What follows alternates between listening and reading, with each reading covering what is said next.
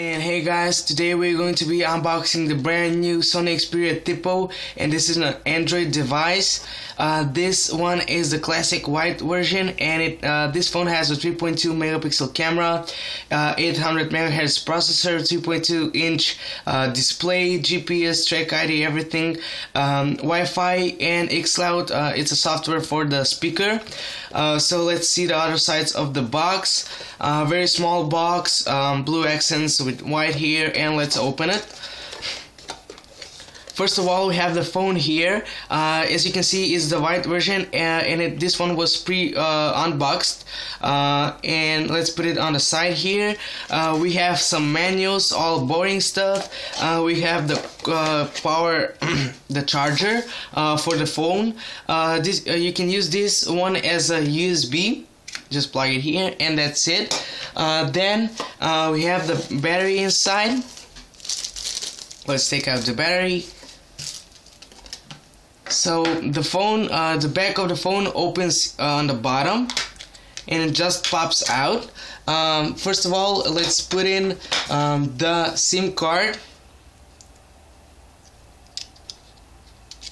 And I can't find my, here we go. This is the micro SD. I'm gonna put a close-up on it. This is the speaker, Sony, as you can see here, the camera, 3.2 inch, 2.2 megapixels, sorry.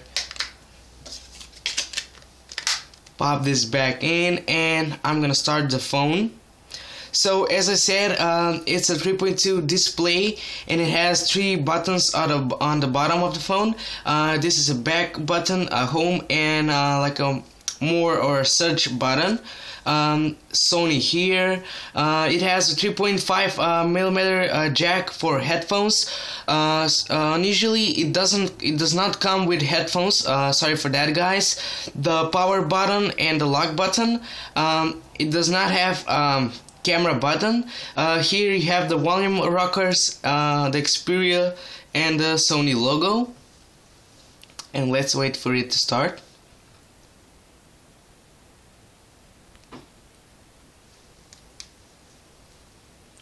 As you can see here, it started fast, but on the first try it's going to be a little bit glitchy because it just started. This phone runs on a Android system, and let's just go here, and you can see 4.0.4 Android version. And if I tap on it, there we go. Yeah, it started. And if I tap more, it will zoom in. I don't know why it does not want to do that. Let's go back. You can see the basic Android stuff are still loading. Basic Android stuff here. Basic Sony layout. Let's check out some stuff. And as you can see, is the basic Sony ice cream layout. We have some programs installed on it. The same screen scrolling here. Some cool widgets here, like the weather widget. It pops down. That's cool. Then we have some other widgets, like you can turn on your Wi-Fi, turn on your Bluetooth, turn on your backlight.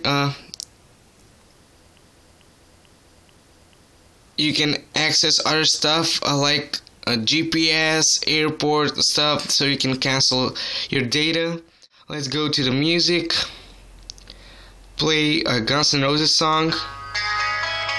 From here, you can like a song directly on Facebook, and you can here access your songs. And as I said before, it has, if we go to sound settings, it has xCloud, the option xCloud. This phone has an 800 MHz processor, and it can run some games with good graphics. Let's start Temple Run here.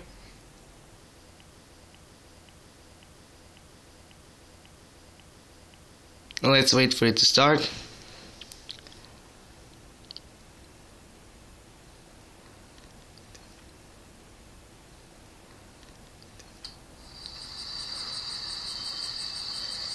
And Temple Run just started.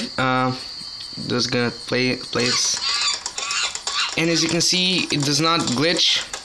The game runs smoothly, and I'm gonna close this game. So this phone has a good processor, and it has YouTube. It's just loading. There we go. Some dubstep. Let's go back to the background. Let's go again into the menu. I showed you the music. Let's show the camera. Camera we have to take pictures, and you can switch to video. Here we have some options. And it's not an HD camera because it's 3.2 megapixels. From here you can access your pictures. And let's see something else to show you. The Play Store, where you can download apps, free games, or you can buy games. Let's see something else. Let's open the browser. And let's open a mobile site for GSM arena.com.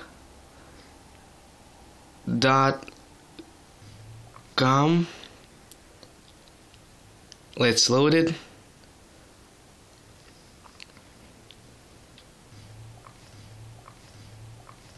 So I'm just going to press on the desktop version.